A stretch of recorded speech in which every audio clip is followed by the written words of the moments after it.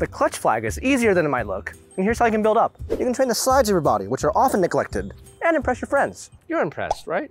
Okay, first, getting the grip right is key. Stand with a pole or tree behind your armpit, and reach up and grab around sternum height, and then take a step back and grab underhanded around hip height.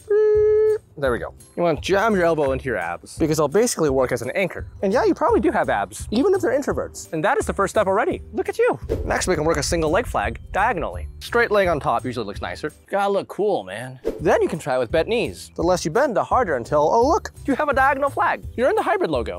This helps you learn to keep your body straight for later. By the way, I guess you have to find a pole to start all of this. They're surprisingly hard to find. Next, you can just sit down, but like sideways. From there, you can stick out one leg. Lots of legs used in calisthenics. You can cycle a bit like this if you get bored. Then there's bent knees too, electric boogaloo, and next thing you know, boom, you're a flag. Congratulations, high five. You can always come back to these when you feel ready. Gravity's probably not going anywhere. Have a beautiful day.